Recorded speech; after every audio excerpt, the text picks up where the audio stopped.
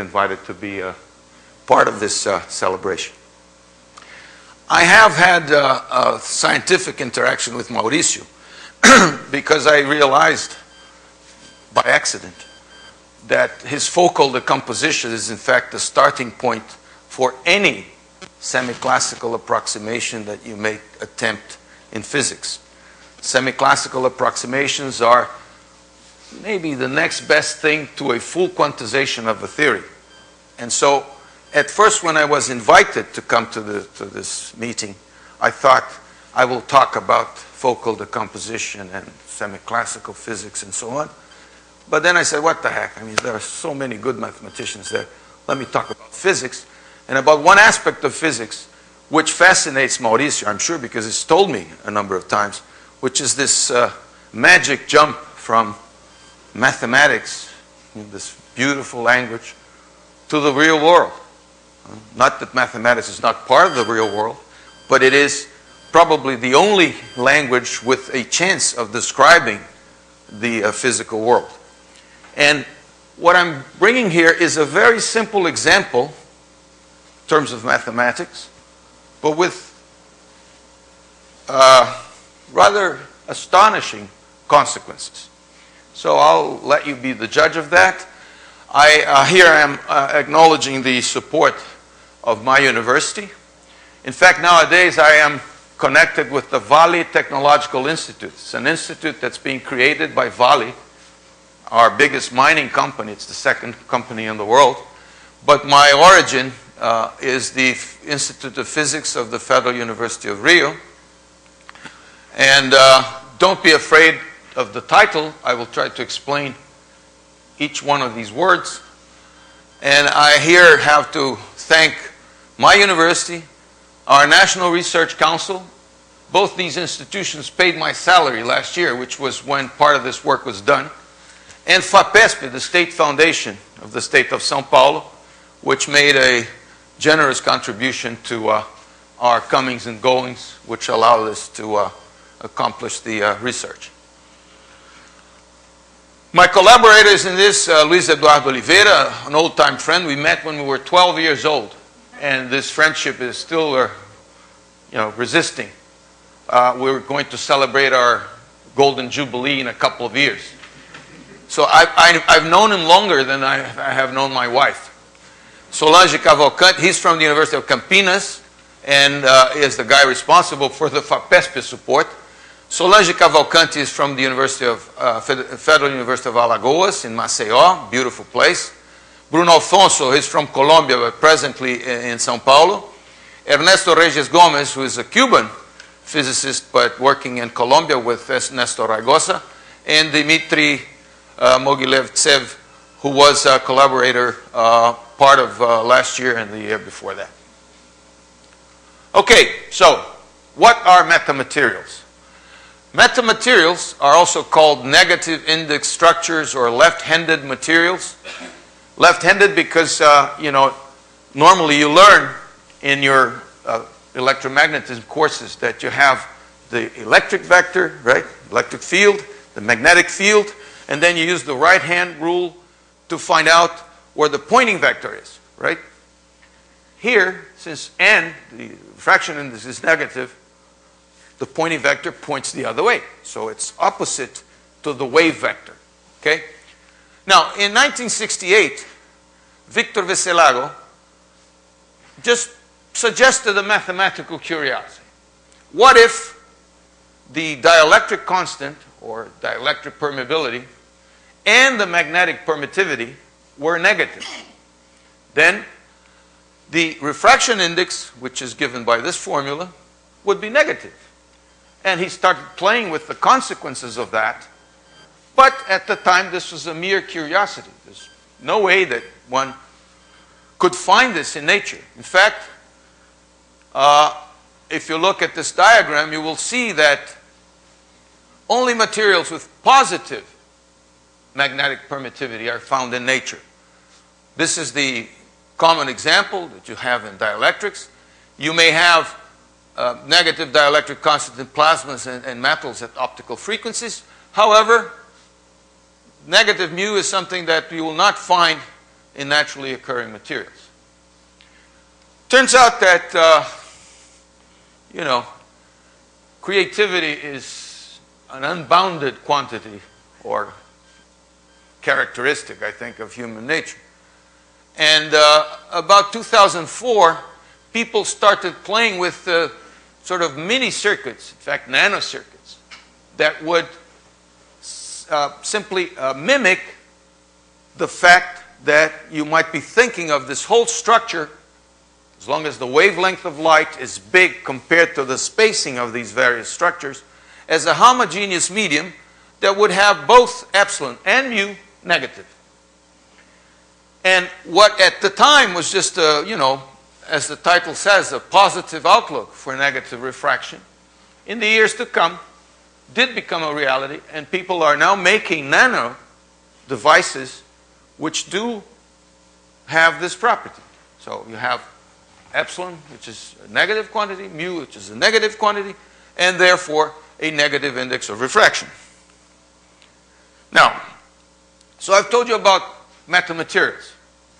Totally, you know, out of the blue conjecture, which years later became reality because people playing with nanophysics realized that they could actually build circuits that would satisfy this property.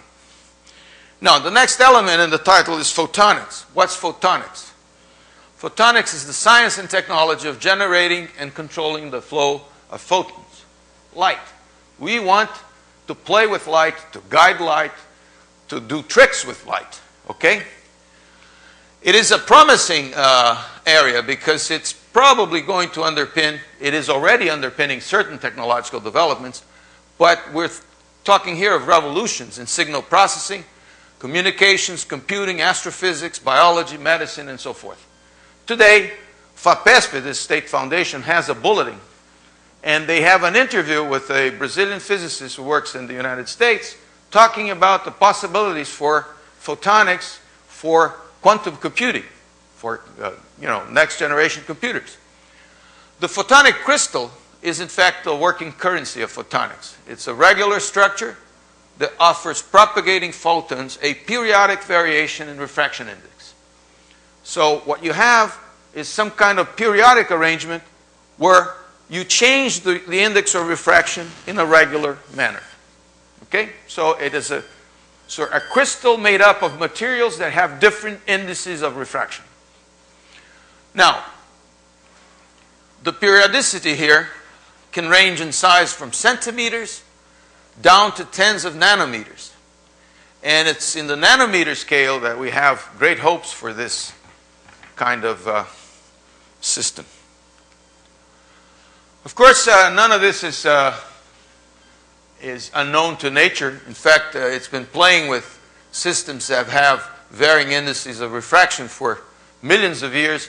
And here's a beautiful example.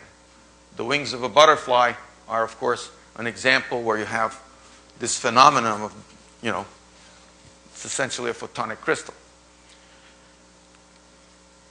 You can classify them as being correspond to those negatives of what the butterfly. Sorry? The butterfly exhibit picture is associated to these negatives. No, no. In the case of the butterfly, I went ahead of myself. The butterfly is an example of a photonic crystal. The wings of a butterfly correspond to a periodic arrangement of indices of refraction, but it's not a metamaterial.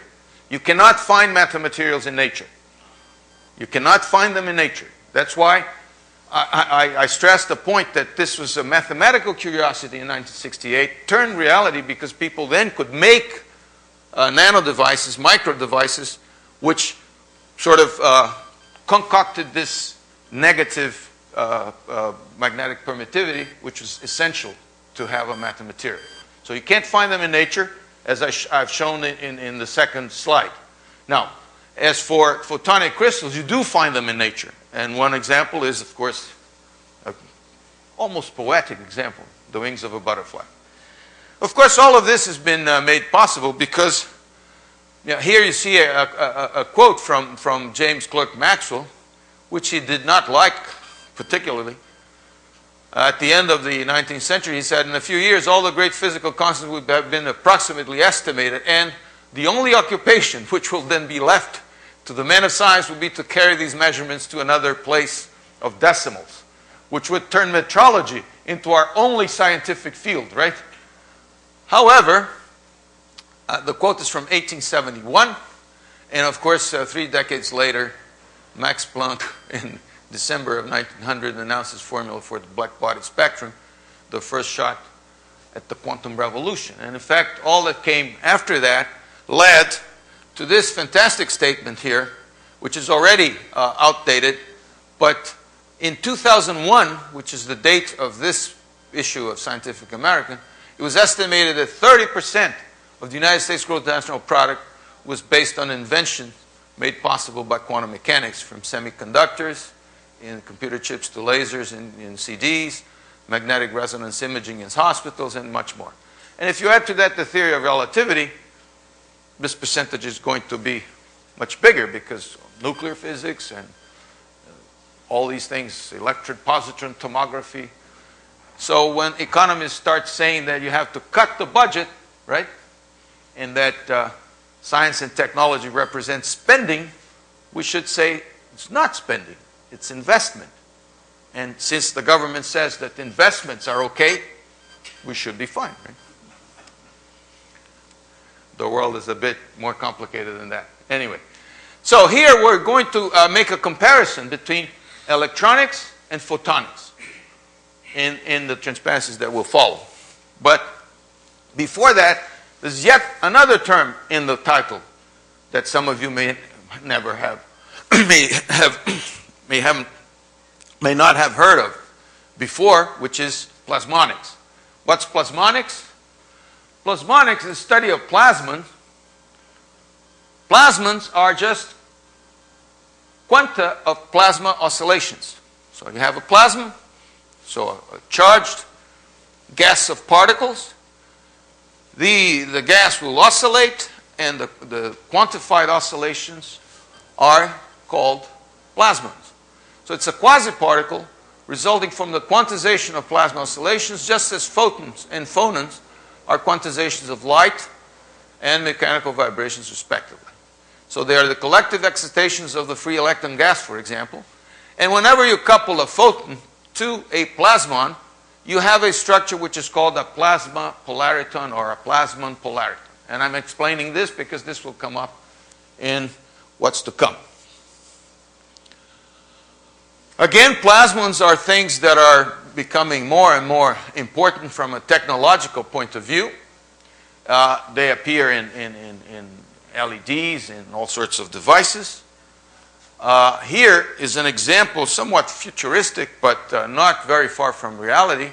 You may use little nanoparticles of silica with a gold coating, which will then be put into the bloodstream of a patient with cancer, with a tumor, and they will then be located around the area of the tumor, and when excited with near-infrared laser light, this will act on the tumor and destroy the cancer cells.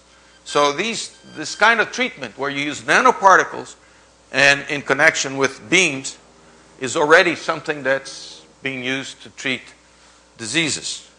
There's yet another great application which now has to resort to the metamaterials. So I'm coming back now to something which is next to a science fiction, but it has been shown experimentally, which is the possibility that if you have metamaterials, all you have to do is to somehow deflect the waves that would normally be scattered off a certain object in such a way that when they regroup, it's as if they had never been altered. And so you cannot see the object. Okay? And here is an example. This is a structure made of nested fiberglass cylinders with split copper rings which are distributed And this particular structure will deflect microwaves around the innermost cylinder and return the waves to their original path on the other side, so they hide whatever is inside. Another example, this is really futuristic, is you could involve this space ship here with a shell of metamaterial, okay? Then, because of the funny properties of the metamaterials, you would have light coming from a galaxy, a space telescope here. You would simply hide the spaceship. You couldn't see it. You would have a truly invisible cloak. And that would probably make Harry Potter lose his job because, you know, nothing else to, you know. Anyway, so enough for the marketing of the various subjects that I'm trying to talk about. The conclusion is that nanoplasmonics and the physics of it is still young, but very rich in phenomena that have inspired practical uses in many, many disciplines: physics, biomedicine, environmental monitoring, and even national security, as you can imagine, right? Invisible spies and things like that. Obviously, what I'm saying here is I'm not telling you the whole story. Of course, these checks, experimental checks of invisibility, have been accomplished for certain regions of the spectrum, microwaves, for example. But recently, even without metamaterials, people have obtained similar results, again for restricted regions of the spectrum. So we're still learning, but it's promising. As for photonic crystals, the title of this article that appeared in Nature is quite suggestive, putting a new twist on light. In fact, they are now, these photonic crystals are materials that are patterned with a periodicity in dielectric constant, which can create a range of forbidden frequencies like a photonic band gap. Photons with energy lying in the band gap cannot propagate through the medium, and this provides the opportunity to shape and mold the flow of light for photonic information technology. So the punchline here is that what I'm going to show you from now on is a combination of photonic crystals, okay, which have this essential property: they behave as metals in a sense.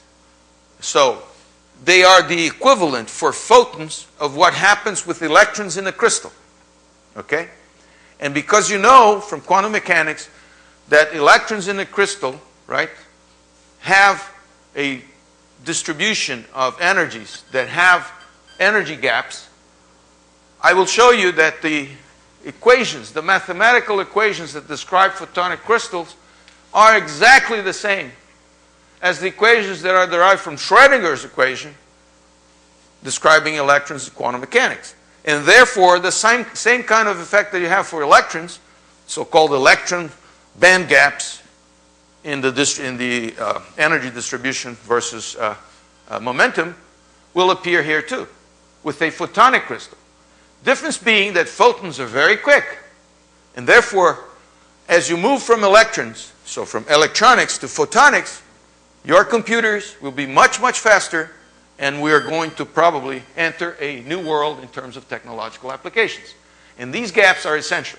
So what we've done with this group of people from Campinas and Colombia and so on was to study how these gaps emerge. And when you add metamaterials to this recipe, something interesting will happen. And that's what I'm going to try to show you. Again, just give you an idea how these things have become sort of popular. There's a book by the Princeton University Press just about photonic crystals. And this is an example of what you can have. You can have them microfabricated, being periodic in 1 dimension, or 2 dimensions, or even 3 dimensions.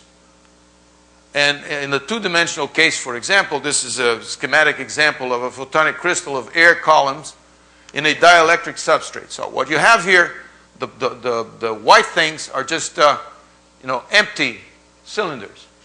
They have air. Air has dielectric constant epsilon equals 1. And the material in this other color here, which I do not dare specify since I'm colorblind, but it looks like greenish or whatever, or orange, or some. Anyway, they're all wavelengths, so one's close to the other. This is a different dielectric constant. So this is an arrangement which is a true photonic crystal. And as a result, when you look at the frequency of the radiation versus its wavelength, or sorry, wave number or wave vector, k, what you find that you have all these curves, omega versus k, and you immediately notice that there is a photonic band gap here. The curves of different colors are either for transverse electric modes or transverse magnetic modes, which simply means that you have the electric field aligned with the normal to the surface, or the magnetic field aligned with the normal to the surface, or actually perpendicular to. And the important thing is that you do create a photonic band gap, just as you have gaps in electronic systems, in crystals. The mathematics behind all of this, Maurício doesn't remember, but I have an electromagnetism book that right, Stratton. I have to return it. But if you go to that particular book, and if you work out Maxwell's equations, you find an equation here, which is the master equation for all of this, which is simply a direct consequence of applying Maxwell. H is the magnetic field, E is the electric field, and the novelty when you deal with a photonic crystal is that the propagation of light in that particular medium, right, is described by Maxwell's equations. But on top of that, you have to add the fact that you have a periodic structure. And therefore, you expect that just like in quantum mechanics in a crystal, right, when you describe the wave functions of electrons, you have an index which has to do with the translation operator, which is this index n, because of the periodicity.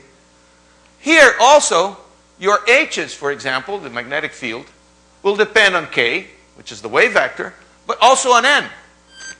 And then you are led to having wave vectors and bands in the Brillouin zone, Maurício. I had to talk about the Brillouin zone. Vargas yesterday was telling me, yes, I suggested this to Maurício. I said, sure.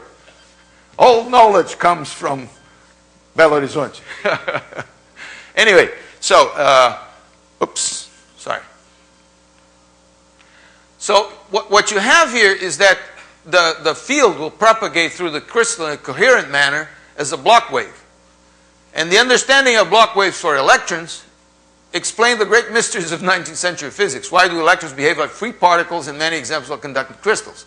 Here, you have built something which has a periodic structure of dielectric constants in such a way, as I will show in the next transparencies, that the equation that describes this, which is a direct consequence of Maxwell's equation, purely classical, nothing quantum, right, is then of the same kind as the equations that you derive by using Schrödinger's equations, which are completely quantum, to describe the motion of electrons in a periodic structure.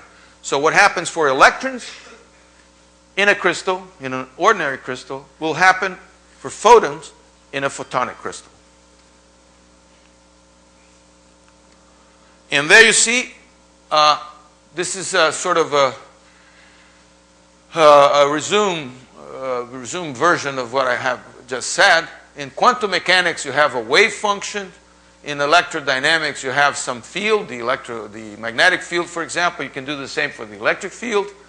Then you have an eigenvalue problem where you have here the Schrödinger operator. This H has nothing to do with that H. Sorry. This H is the Schrödinger operator acting on an electron wave function. Okay? Whereas here, you have another operator which comes from the so-called master equation that I have written before, which operates on the magnetic field. And again, you do have, an eigenvalue equation where here you have the energy of the electrons, whereas here you have essentially the energy of the photons, right? Because H omega, H bar omega is the energy of the photons associated. And because you have discrete translational symmetry in both cases, in quantum mechanics it's the potential that varies in a discrete manner. In electrodynamics it's the dielectric constant and the magnetic permittivity. And because you have this translational symmetry, that means that the translation operator commutes with the Hamiltonian or commutes with this operator for the electrodynamics case, and therefore, due to Bloch's theorem, you can write the wave function in this form as a plane wave, but modulated by something which is depending on a translation index n, and likewise, this happens for the magnetic field, and therefore you have a complete dictionary that will take you from electronics to photonics. In fact, we have studied a very simple case of photonic crystal, which is one-dimensional. So what you have here is a succession of different media, and this length here is A, this length here is B, and the so-called unit cell of this structure, the one that keeps repeating itself, has size D, okay? Therefore, you have an incident electromagnetic wave here, which will go through this succession of indices of refraction that change in a periodic manner. Normally, for example, you can study N1, which is the index of refraction for medium 1, as being air, so essentially 1. And N2 may be dependent on the frequency. And the interesting case, which will lead to the metamaterial case, is when this guy is negative. Okay? And so this is the prototype of what we have used as our basic system of study. Again, just Maxwell's equations. It's really simple. This is does not even qualify for graduate electromagnetism. You can actually teach this in undergraduate electromagnetism. Derive the equations that will describe the propagation. And so you have something that comes from the wave equation. Then you plug in a linearly polarized wave, and you get this sort of eigenvalue equation with n standing for the product of the square root of epsilon and square root of mu, and z is the combination that denotes the ratio of these two quantities. This is something that you can solve very simply using what we call a transfer matrix technique, which is essentially equivalent to putting E and its derivative as part of a doublet and showing how the equations lead to the dynamical evolution from one side to another side of the unit cell. So this matrix M acting on this will take the electric field at one end of your unit cell to the other end of the unit cell, and you just keep multiplying it. You eventually find out what comes at the other end of your apparatus. Of course, there's a Bloch condition, and as a result of all of that, we can derive a dispersion relation, which is the relationship between the omega of the radiation and the k of the radiation. And it's by inspecting this dispersion relation that we are able to find out whether or not there are gaps in the spectrum. And these energy gaps, as I have mentioned, are very important for the construction of nano devices for all sorts of applications. So learning about them is the point of this exercise. In fact, this is an example of what comes out for media which are just ordinary media, right? What you get is frequency versus wave vector, Q or K or whatever, okay? And then you have all these curves here, and you see that there is a gap, a region here. If you take a line that from this point to that point and another one from this point to that point, you see that within that region of energies, there is no propagation. So, in fact, that's sort of a filter. Only certain regions of the spectrum will be transmitted, will propagate. Others will not. And that's what leads to so many applications. Again, this is an exercise that was done by the group that I collaborate with prior to my arrival to this team of collaborators. And they simply did an exercise computing using this transfer matrix technique. They computed the energy spectrum, the dispersion relation for a given photonic structure. The interesting thing was when they coupled their study to metamaterials. So you still kept the medium, which I labeled 1, as something like air or some ordinary medium. But then imagine that you take for medium 2 something which is frequency dependent and furthermore that can have negative values, therefore being characterized as a true metamaterial. And a number of people looked at this. We did likewise. In fact, the kind of dependence on omega of the radiation that we had for the dielectric constant is expressed here. This is called a Drude type response. And similarly for the magnetic permittivity, which is something that can only be accomplished if you fiddle with nano devices. So in fact, if you use mini circuits and form a sort of a split ring resonator, which is what then has this behavior if you consider it as a homogeneous medium. And the big surprise was that when you put in metamaterials, a new gap appears. The first gap that you have in your spectrum is a totally unexpected thing.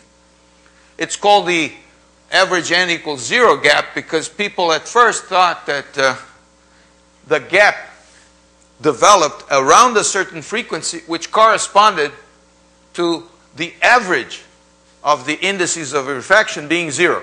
So you have a certain index n1 in spacing A, an index n2 in spacing B, right? Take the average. When this is 0, you find the frequency around which a gap opens. Okay? So this was called the n equals 0 gap. Now, why is this gap interesting? It's interesting, and there you see the actual picture. That's the gap I'm talking about.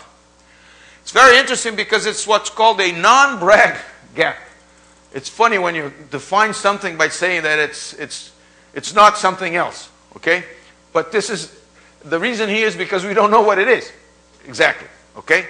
Normally, when these gaps have an interpretation in terms of Bragg reflections, the electromagnetic wave, or for example, the electron wave function, right, has a certain commensurate relation with the lattice spacing in such a way that you have reflections from, say, the different ions in a crystal, or from the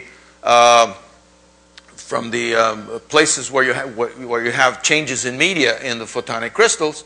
And this leads to sort of a destructive interference between the incoming light and the light that is reflected. And this is the physical explanation for why you develop gaps in ordinary crystals, or photonic crystals for that matter.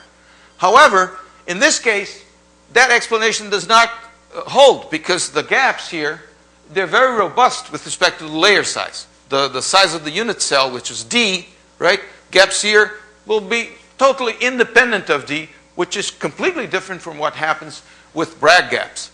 And therefore, this is a gap of a different nature, which makes it even more interesting.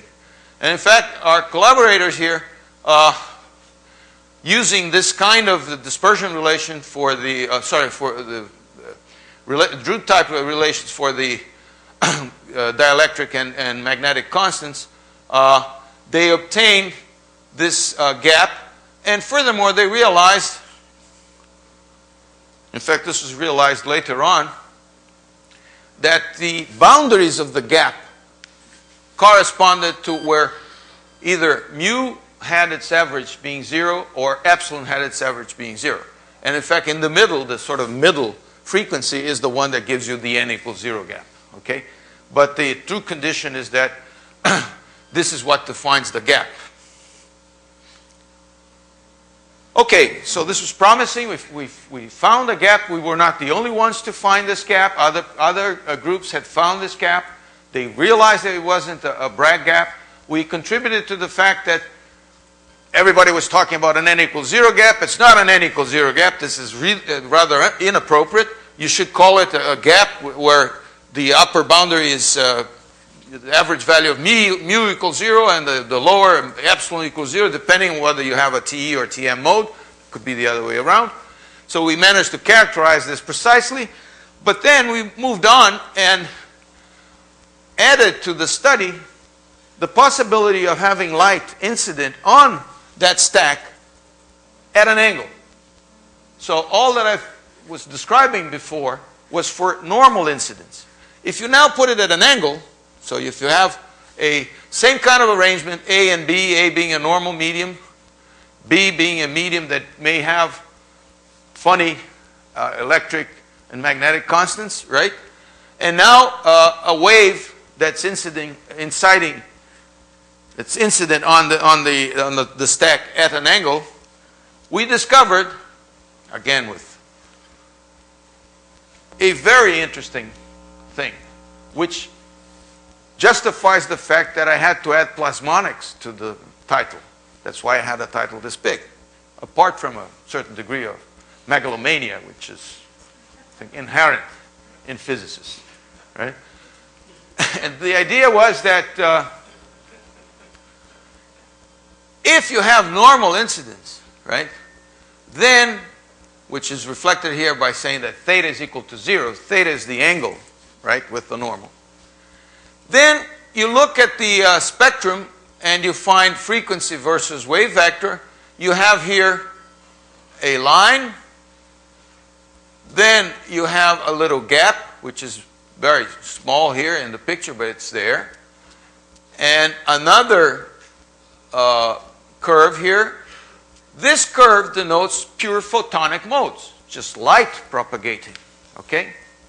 Now, there's also something which is a pure plasmon mode that you could have in the system, a completely pure plasmon mode, which would correspond to the fact that electromagnetic waves will induce oscillations of the electrons that are in the system. And these oscillations will be quantized, and of course you may have plasmon modes, which are here described by this particular frequency. The n equals 0 gap, the non-Bragg gap, is right there.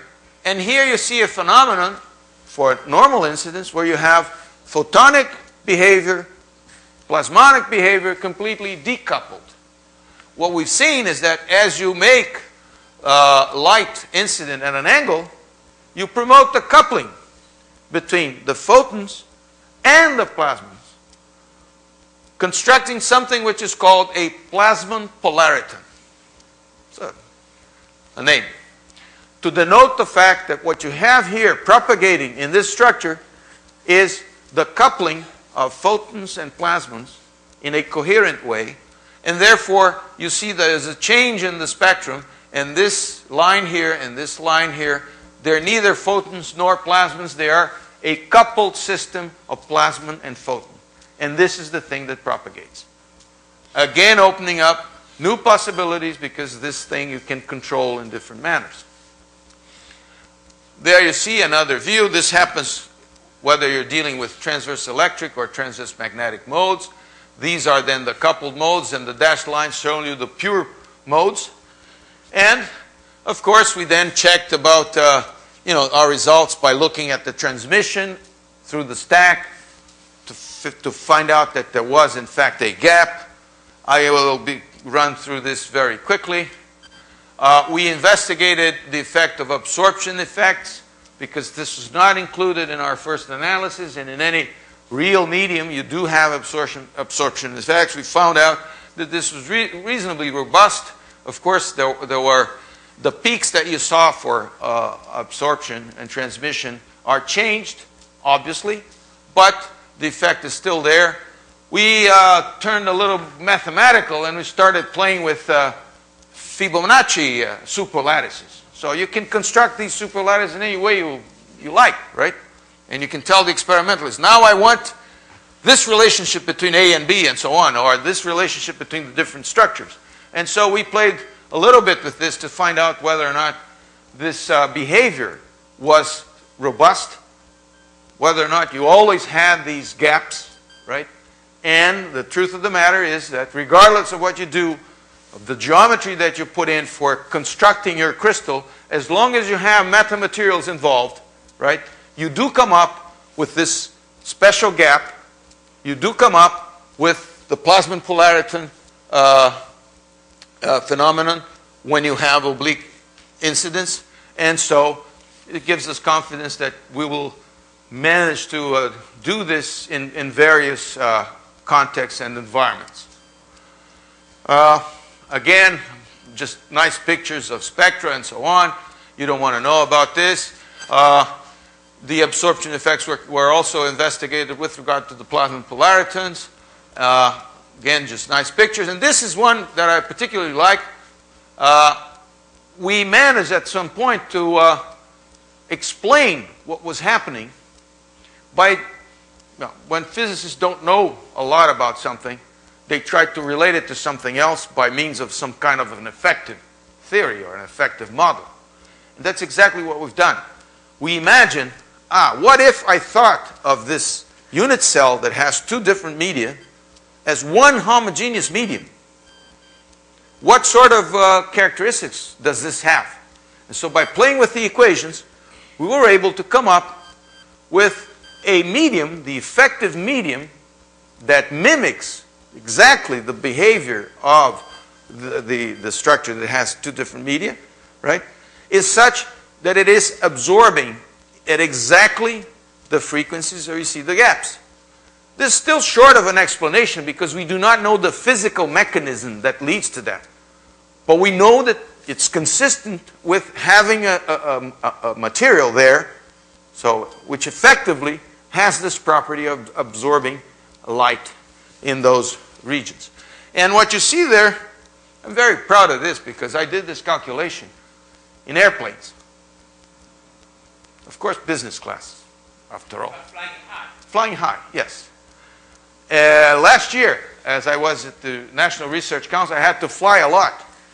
Some long trips, going to India, for example, or Japan.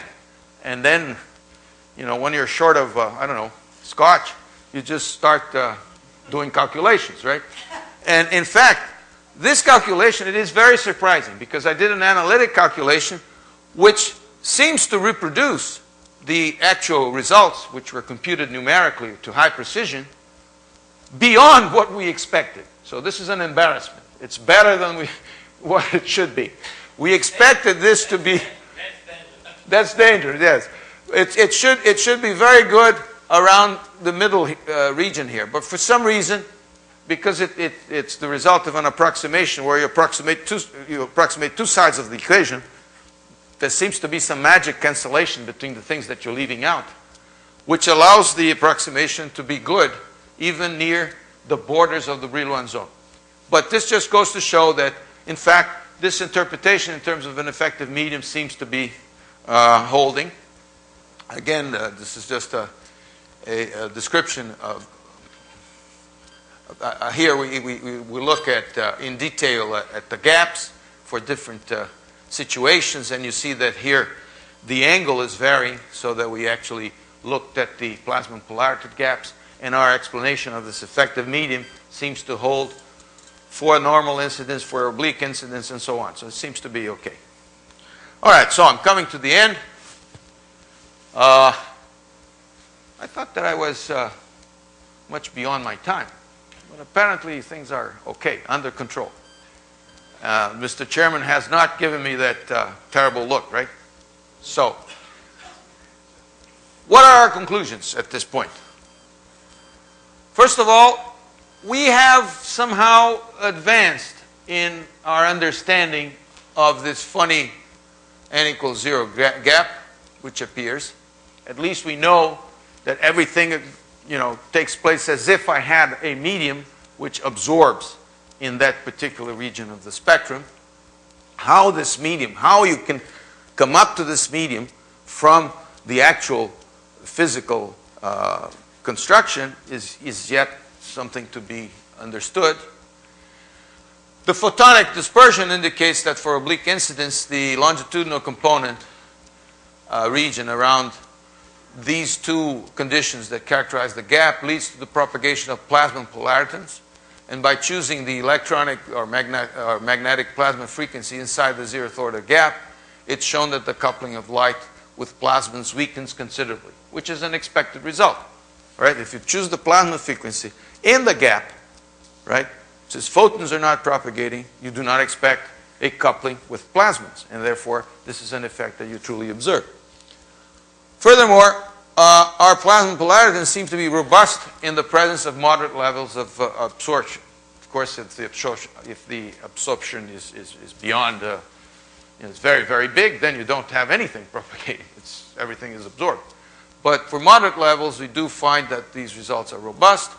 And finally, we have managed to come up with some analytical results for plasma polaritons and in the n equals 0 non-Bragg gap and omnireflectance by doing simple expansion of the dispersion relation, which is exact, but it's difficult to deal with. You can only deal with it numerically. Before I come to the end, I brought you some pictures, since we're celebrating Mauricio's birthday, right?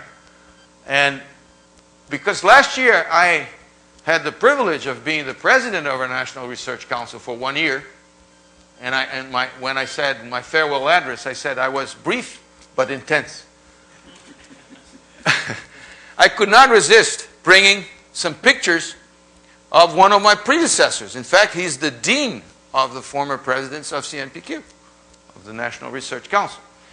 And I think that Maurício will be surprised with this picture here, where he is next to Mário Henrique Simonsen, who was a very brilliant man, our former Minister of Planning, Minister of Finance, a man very influential and very mathematically minded, right?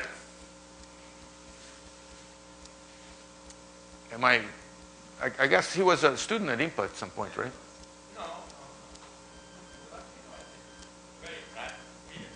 Brilliant guy, yes. Yeah. And I know that he had a very special liking for mathematics. That's what I've been told. Well, I remember that we had a beginning school seminar on the first volume of Pura theory.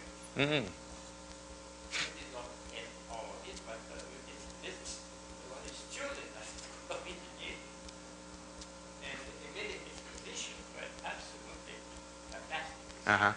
He was not below the top, he was on top. So, I think this is Giuseppe Lúcio Ferreira. This man was responsible for actually creating the other funding agency of the Ministry of Science and Technology. The Ministry of Science and Technology has the National Research Council, CNPq, as one of its funding agencies, which is directed towards researchers mostly, and FINEP, which is directed to institutions, whether they be universities or companies, was, I think it's fair to say, a creation of Giuseppe Lúcio Ferreira. I don't know who this is. Maybe the next photograph will elucidate that. That's probably José John de Melo Teles, who was also...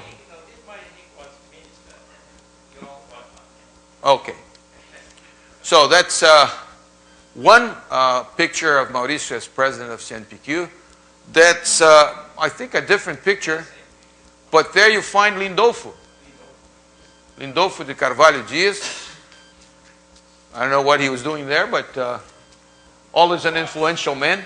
Who was vice president? He was vice president. Lindolfo has had so many positions in Brazil that it's hard to say, right? Okay. Now, there's one other picture here. And this is the picture that hangs on the wall of former presidents of CNPq in Brasilia. And from what Maurício tells me, it was taken by Lindolfo in his house here in Jardim Botânico. So the trees that you see there, you know, I always found that picture, it's the only picture that has trees and sort of a different background. So, yes. Yeah, well, it's sort of symbolic, right? It's a true pictorial description of what we had to go through, right? And finally, when he became a distinguished researcher of the National Research Council, I don't know what year was that, but this is somewhat recent, I believe. So these are 4 pictures that I asked the people at CNPQ It's not very recent, it was, I was wearing a tie. You were wearing a tie. That's true. You do have a point. Anyway, so it's been a pleasure, and I think that all I can say is happy birthday, Maurício. Many, many thanks for all you have taught us, and thank you all for the attention.